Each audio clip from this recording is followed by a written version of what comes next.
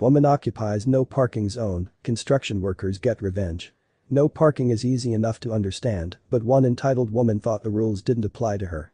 After she decided to do what she wanted, a construction worker knew exactly how to get revenge. Luckily for us, he took to Reddit to tell the rest of the world about it. In his post, Reddit user Clunch first explained that he's a foreman for a new house built at a kinda strange location. The house is 250 feet up a hill, accessible only by a footpath, which all of the materials must go up.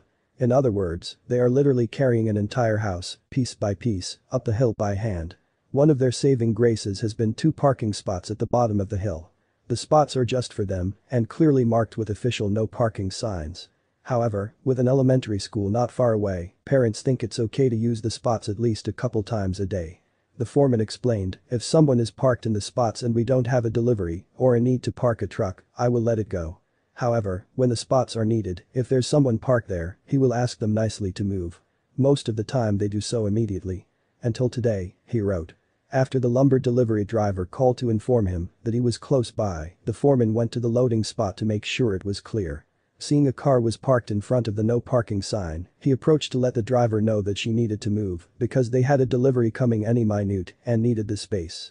Her reaction wasn't what he expected, to say the least.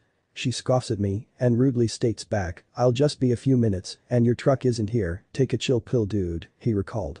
Before he could respond, the giant lumber truck came around the corner, but the woman had put her window up in hopes of ignoring him.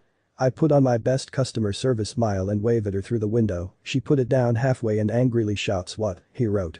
By now the truck has pulled up alongside her car and I politely ask her again, with a stronger tone of voice to move her vehicle, reminding her that she is illegally parked in a tow-away zone, he continued.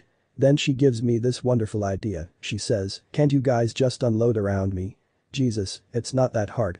So, the foreman smiled and walked away as the brilliant plan formed in his head. I instruct the delivery driver to park as closely to her as possible and block her in with the porta potty that is at one end of our reserved spots and the parked car that is parked just adjacent to our spots on the other end. He smiles because he immediately gets what I'm trying to do and proceeds to expertly block this lady and her car into a little 2 parking spot jail, the foreman explained. As his guys unstrap the lumber and begin humping material up the hill, the foreman called the police parking enforcement to let them know the situation. I wasn't trying to get her in trouble, I just wanted a record of why we were blocking part of the street so we don't get in trouble with the city, he said. As they waited for the officer to arrive, the woman's child showed up. Mom is just now realizing that the lumber truck is parked so close she can't get out of her driver door to meet her kid, the foreman wrote. She awkwardly clambers across the inside of her car and stumbles out the passenger door, shooting glaring looks at me and the truck driver in the process. She loads her kid into the back and then begins to realize that she has no way of leaving. She storms up to the men to inform them that she's in a big hurry and they need to move their damn truck right away. Before the foreman can respond, the delivery driver grins and tells the woman that the lumber on the truck has been unstrapped and, per company policy, he can't move the truck with an unsecured load on it. The woman loses it, screaming obscenities. "FK your policy, I have somewhere to be," she barked, to which the foreman responded, "Can't you just pull around it? It's not that hard," with a big smile on his face. Realizing he turned her own words around on her, she shouts, "FK you." With the parking enforcement officer just arriving, the mad mom gets in her car, slams it into reverse, stomps the gas, and crashes into the porta potty, knocking it over. She then throws the car into drive and attempts to mount the curb and drive on the sidewalk, getting halfway over the curb before she gets stuck as everyone stares in disbelief. I can hear her screaming obscenities over the idling truck from inside her car. The officer promptly walks up to the door of the car and orders her out.